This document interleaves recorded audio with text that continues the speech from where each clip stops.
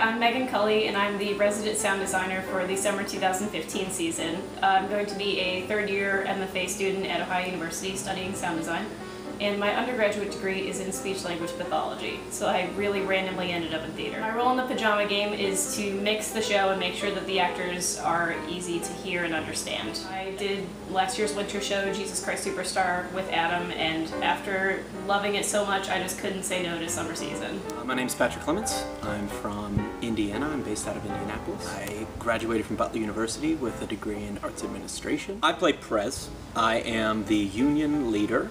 My first year was actually 2011, where I was the arts admin intern. I think this is my third year actually performing.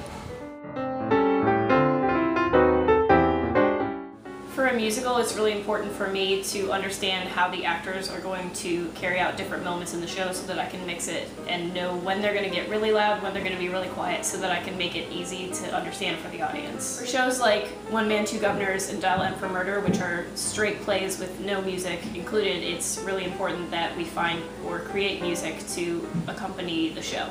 So for both of those shows, I am composing music to go along with it and really enhance the experience. It starts to shape how your character moves, how your character reacts to others. When I started for Pajama Game, Prez was kind of just like, here I am, nope, nope, nope.